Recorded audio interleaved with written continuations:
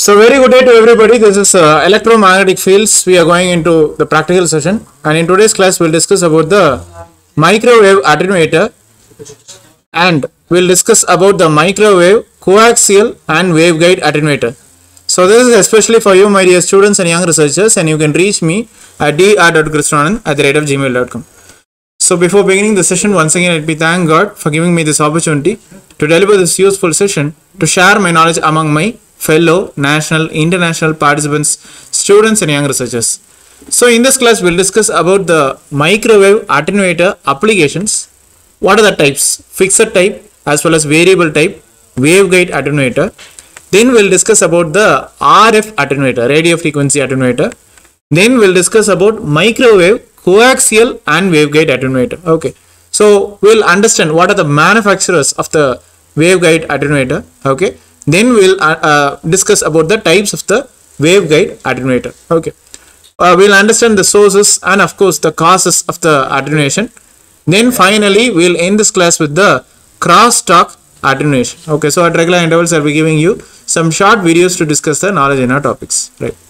So attenuator, it's not an active element, it's a passive element that is going to control the amount of the microwave power which is transferred, okay, from one point to another in the microwave transmission line. So you have like two options. Whatever power is coming, if you want to attenuate, either you try to reflect the energy or you try to consume that energy. Okay, so that is actually absorb the energy in some dissipated elements. So this absorption is actually done. Okay, so there are attenuators which are available in the microwave region. Either you can call it to be fixed type or maybe it's variable type. Fixed means device will be giving fixed attenuation. Okay, and variable means the attenuation can be changed, which means that you can change as many decibel of attenuation that you have to change. So that you can change means it is variable attenuation. That it produces fixed attenuation means it is fixed type. Okay. So suppose let us take in the case you have a signal source which has 20 volt thing, but you see that the signal, that the time you need to connect to the oscilloscope, okay, like cathode ray oscilloscope, and oscilloscopes are, they cannot handle 20 volt signal. So you need to have an attenuator between them, okay, so that your signal will come to maybe 5 volt or something that the oscilloscope can handle that particular specification. Okay, so we'll have the types of microwave attenuator: fixed type, coaxial line, waveguide, precision type. Okay, so these are the types of the microwave attenuator. First one, coaxial line. Okay, so in coaxial line we place one lossy material in the form of a thin resistive film, okay, in the center of the conductor.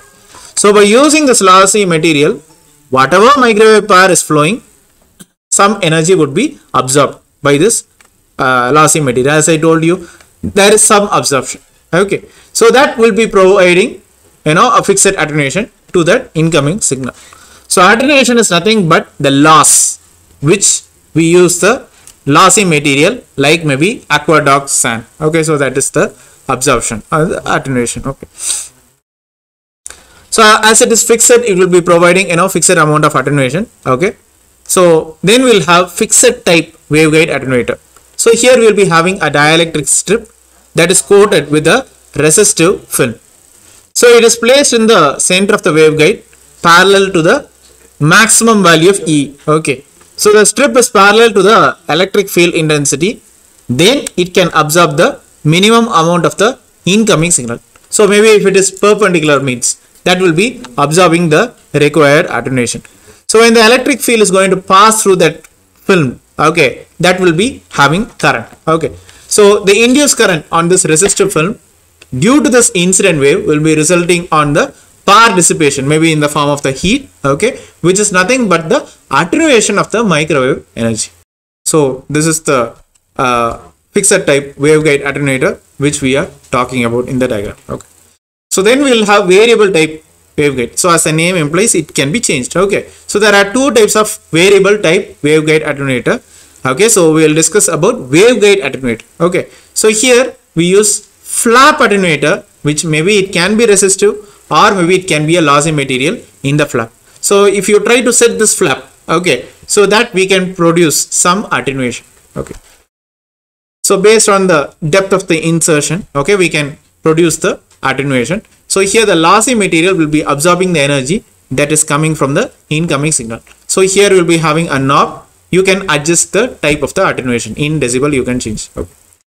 Then you'll have variable type attenuator. So variable, you'll use a micrometer. Okay, so that is attached with a resistor film which is placed inside the waveguide. So if you try to adjust this micrometer, we can insert the resistor material and you can control the attenuation of the signal. Okay. Then you have precision type variable attenuator. So precision means we'll have a circular section consisting of very thin tapered resistive card on both the sides. Okay. Then you'll have radio frequency attenuator. Okay, so it is going to take an incoming signal that is going to weaken and reduce the power of that signal by some factor.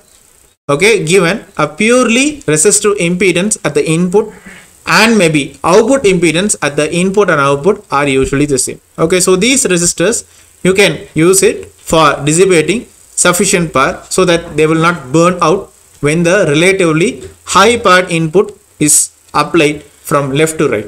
Okay. So we assume that input is on the left and maybe output is on the right. Okay, so but ideal attenuator pad should be reversible. Okay, input right, output left. Okay, so that you will be interchanging the input and as well as output and get the same result because we are using a symmetric circuit. So the resistors must not have any reactance, so they have to be generally a carbon composition, high voltage resistors. So that is a very good example of a unbalanced attenuator pad, so that you will use it whenever you want to drive a high voltage linear amplifier for ham radio purposes. But definitely this amplifier requires very few watts of input, maybe 5 or maybe 10. Okay, that will make to drive the output as high, maybe like 100 watts. Okay, so our concern is that we should actually reduce that 100 watts. Okay, a 50 ohm non-reactive purely resistive impedance. So you want to reduce that 100 watts or maybe a few watts that you have to make it so as to make the functioning of the linear amplifiers much more better. We design in such a way that we accept about like 100 watts and maybe we often require about 100 watts of input. So you need not have a attenuator pad for such the linear amplifier because they are fed with the coaxial cables. Okay, so that either it can be a single ended or maybe a unbalanced transmission line, and everything will be having a characteristic impedance in the ham radio which will be having like 50 or maybe like 52. Okay. So in this case we will be having a balanced attenuator pad. Okay, so that will be used for a variety of applications. Okay, so maybe you can use it at the input of the receiver. Okay, of a sensitive receiver to sense that particular signal. So you can use it at the output of the transmatch in order to reduce the power for some reason. Okay, so that is the reason you use the balanced attenuator pad. Okay, so to make operating in this condition, and you can convert into a unbalanced attenuator just by grounding one end. So balance you can change to unbalanced by grounding one end. Okay, so you have to make sure both the terminals are connected to ground. Only that you have to see, and if you change it once again to unbalanced, then you will be able to operate it very easily. Okay, so in other words, you have to you have a short out fat resistor and then ground it, provided both the terminals are connected, okay, to ground. Then you get a circuit where you choose the values of the resistor so that you get the desired input as well as output impedance such that the impedance will have no reactance. If it is having no reactance components, reactance we are talking about X factor. Okay, so that it will be made to operate easily. So the resistors cannot have any reactance, and of course attenuators do not perform properly when input or output or maybe any of the resistors will be containing the reactance with resistors. So you should not want to use wire wound resistors. Okay, and finding a high power carbon composition resistor would be a tedious task. So sometimes maybe you will use this low power attenuator in the receiver circuit. Okay, so if you have a very high power station nearby, okay, and you need to reduce the power, okay, so it does not, you know, define the receiver across all of the spectrum of the reception criteria. Okay, but it's better that more than, you know, overloading your receiver with all other components, you can choose to use the low power attenuator. So then we'll discuss about microwave, coaxial and waveguide attenuator. Okay, so these are once again passive devices. Here you're going to control power levels in the microwave system by absorption of the signal. So attenuator, which attenuates the radio frequency signal in the waveguide system, you can call it as the waveguide attenuator. Okay, so this is the difference. Okay, so there are two types: fixed type, variable type. So they are attached, I mean they are what you enjoy the characteristics, they are achieved by the insertion of the resistive films. Okay, so we'll have this coaxial line based fixed type of attenuator. Okay, so here the resistive film, okay, the resistive film is fixed at the center conductor, which is going to absorb the power, and as a result of power loss we get the microwave signal to be attenuated. Okay, so this one you can call this the coaxial line attenuator. So this is the lossy material. Okay, so it is actually a fixed type attenuator.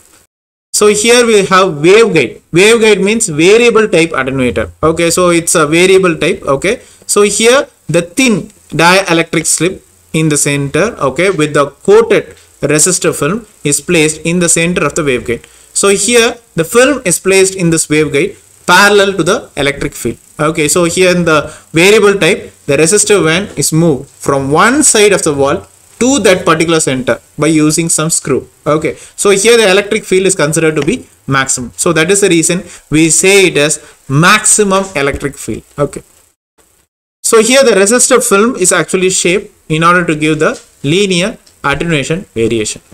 So here are the manufacturers of the waveguide attenuators. Okay, so generally if you see the characteristics, it will be having low power, okay, high power, okay, fixed type, variable type for several frequencies.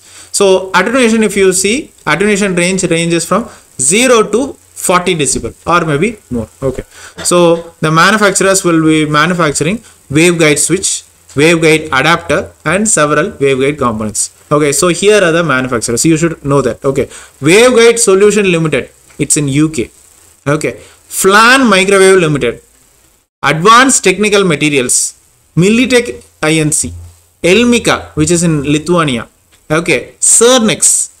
Okay, right, we'll have Keysight Technologies, Vector Telecom, Pivotone Communication Technologies, Luzo Electronics, Microwave Communication Laboratories, Micro Lab, that's a wireless telecom group company, Ventec Microwave Corporation, Zysen Technology Co. Limited, RFCom Limited, Antenna Systems and Solutions. So these are like waveguide attenuator manufacturers. You should know that. So depending on the fixed type, variable type, high power or low power, you'll be using this one. Okay, so we are actually talking about the types. Okay, low power fixed attenuator. Okay, so this is this one. Low power fixed precision attenuator. Okay, then continuously variable attenuator, high power fixed precision attenuator. So we have different types. You can use it, okay, according to the range of the frequencies. So first of all, fixed low power attenuator. So here the signal loss is actually constant and you cannot change it. Okay, then fixed low power precision attenuator. Okay, so signal loss is fixed and high precision elements are being used. Okay, then fixed high power precision attenuator. So here precision elements will be having, you know, the electrical performance at high power. Okay, so based on the mode of operation you should be using. Then continuously variable attenuator. So CVA, continuously variable attenuator. Here the signal loss can be changed using the mechanical adjustment screw or maybe knob or maybe dial. Okay, so that you will be able to adjust it. So when light is going to travel along the fiber, okay, so there will be a loss of optical power, what you call it as attenuation.